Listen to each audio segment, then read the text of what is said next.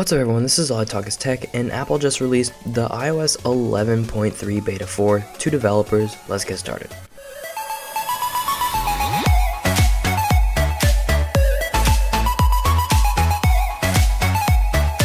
Okay, so I just want to let all of you know that I have been gone for about a week, and I've been uploading about once to three times a week, and I'm very unhappy with the way I've been uploading. It's mainly because I'm so busy and stuff with school, and it's coming to the end of the quarter, so spring break is right around the corner, and I'm going to upload so much during that time period because I'll have free time. So don't worry, I got awesome videos planned. And on top of that, I have a major surprise for when we reach 10,000 subs. Anyways, let's get that out of the way. Let's get started with this beta update. So the first interesting change is Apple now changed the name of iBooks back to iBooks. So in the previous update, it was just called Books. Now, back in iOS 6, it was called iBooks, same with iOS 7 and 8 and 9, but for whatever reason, Apple changed it to just Books, but now it's back to iBooks, so Apple's going back to their old ways. Not really a significant change, but kind of strange.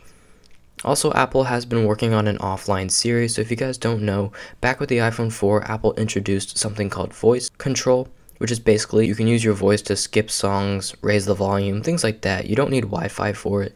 And then back when Apple released the iPhone 4S, that's when Siri was released, when you could use like Wi-Fi and stuff to ask Siri to search things on the internet. It's pretty cool, but they've always been two separate things. So in this update, Apple has been working on that, but they haven't made it available yet. So we will see it soon in a few more updates, some form of an offline Siri. It's also rumored that we will see some new battery information on this page, so maybe some graphs, more data at least on our battery. Now, some people were reporting that they actually lost a percentage. So for example, their iPhone battery capacity was at 100% and now it's at 99%.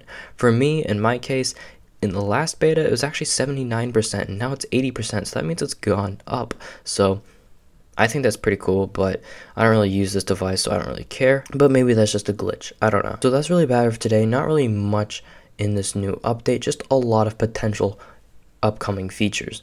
Anyways, that's about it for today. Thank you so much for watching, and as always, peace.